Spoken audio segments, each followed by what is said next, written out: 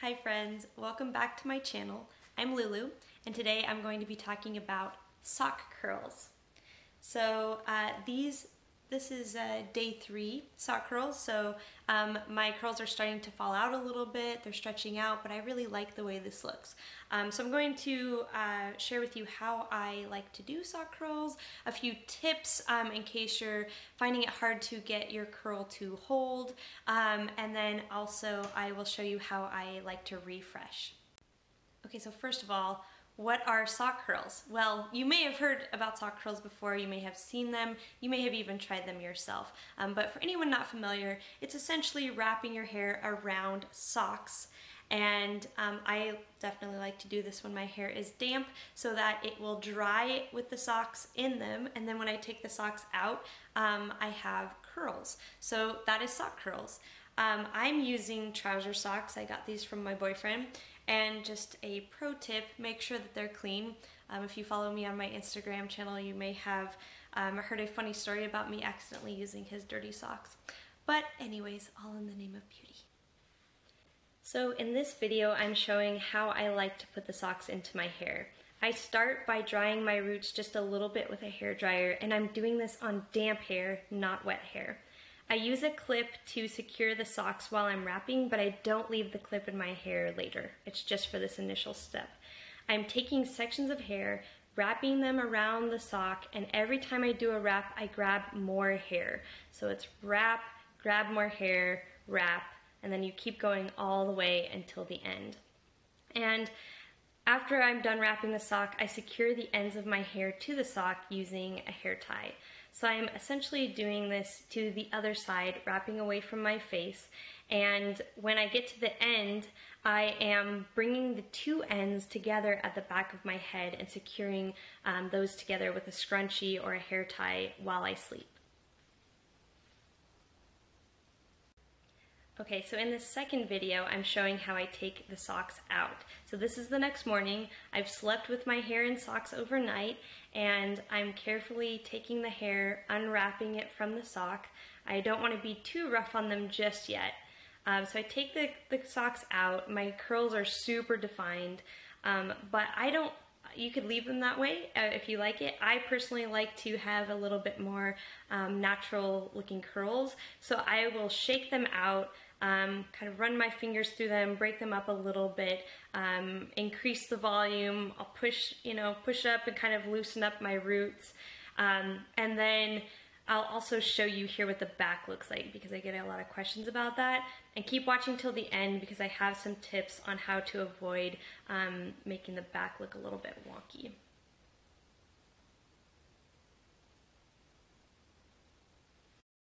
In this video, I'm showing how I refresh day 2 sock curls. So I'm using just a little bit of dry shampoo. This is the Acure dry shampoo. I use it in my palms and in my fingertips to have maximum control because this stuff can go everywhere. And I just put a little on my fingertips and like zhuzh it up into the roots just to bring back a little volume, mattify the roots, make it look a little bit more fresh. And I really like day 2 sock curls because I like the lived in look of the curls. Also, I noticed that one side is a little bit more defined, so I run my fingers through it to break them up just a little bit. Okay, now that you've seen how I like to put the socks in, how I take them out, how I style, and how I refresh, I figure I will just give you a few tips of things that I've learned or have helped me along the way to get better results, and that may be something that you want to try. So the first is if you're struggling to get hold. Now my hair is naturally curly, it wants to hold curls, so even after 3 days it's still holding a curl pretty well, especially where my hair is the curliest, which is down in here. But if your hair is straighter, it might not want to hold the curl as well. There might be other reasons too. So for me, I usually just put leave-in conditioner in my hair before I do sock curls. But if you need a little bit more hold, you could try using a styler like a cream or a mousse or a gel. So you could apply that to the hair before putting your socks in. You can also try, when your hair is dry and you're taking it out of the socks, you can try using hairspray. Just spray a little bit of hairspray and let it dry, and then when you go and kind of like break up the curl clumps, hopefully that will help to hold some of the curl. And also, a couple of things that I found for me are really helpful. First of all, if my hair is too wet when I put the socks in, then my hair will not dry overnight while I'm sleeping, and then I'll wake up in the morning, I'll take the socks out, and the curl will immediately fall out because my hair is still super wet. So it definitely helps for me to make sure that my hair is pretty damp and on the way to dry when I put the socks in. So that's why in my video of how I do it, I like to dry the roots with a hair dryer first, and I'll let the hair kind of air dry before I put the socks in. So damp is key. The other thing is, if you go to take the socks out and your hair is still a little bit wet, you can very gently take out the socks, and you can actually use a diffuser to diffuse the hair. I like to pixie diffuse, so literally picking the curls up into the diffuser and letting it sit there, and then that can help to dry your hair without the curl kind of falling out. So those are some things that I have found that really help me in kind of maintaining the curl that comes from sock curls. Also, in terms of wrapping, so I hear a lot of people say that the front looks really great, but the back looks really weird. So how you wrap can really affect the way that the back looks. A lot of times we're focusing on the front and getting those front pieces in, then when they come out they look really nice.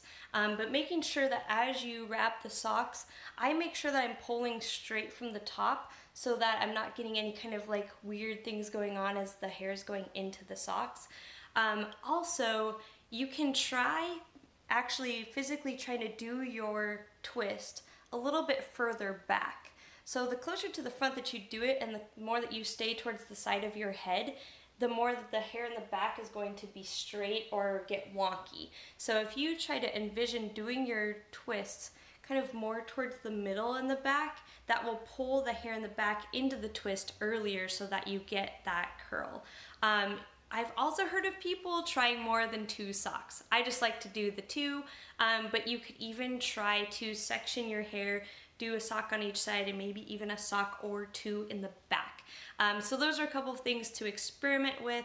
I have not used more than 2 socks because I like the way mine turns out with the 2. And then also the socks themselves. So I mentioned that I'm using my boyfriend's trouser socks.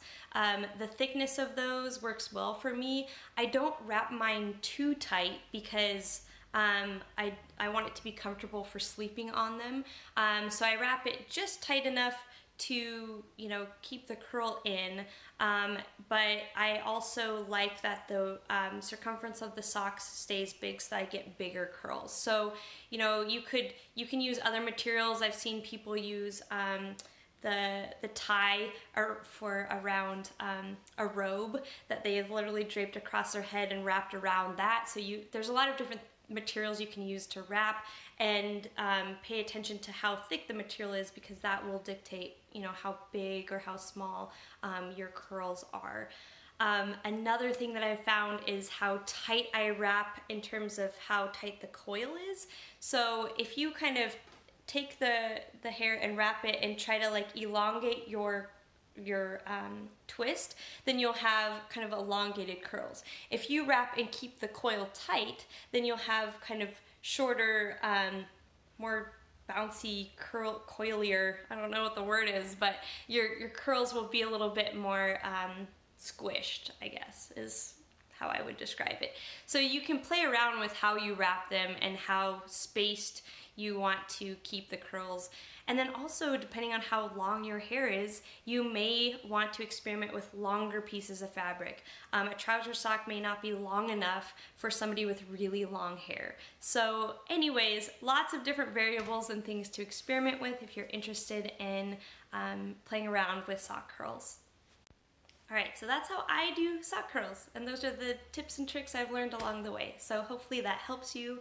I love sock curls because it's got to be one of the easiest ways to style my hair, even easier than my curly routine, definitely easier than straightening my hair. It takes no time at all, and I can't believe that I used to dry my hair and then curl it again to get it to look like this when all I needed was a pair of socks. So I've loved incorporating this into my routine, especially on days that I need a break or when I'm traveling. I love to do sock curls when I'm traveling because it's just a lot less equipment that I need to bring with me. So try it out, let me know how it goes, leave me some comments below. I'll try to answer any questions that you may have, and thank you so much for watching my video. And please hit the subscribe button so you don't miss out on future videos.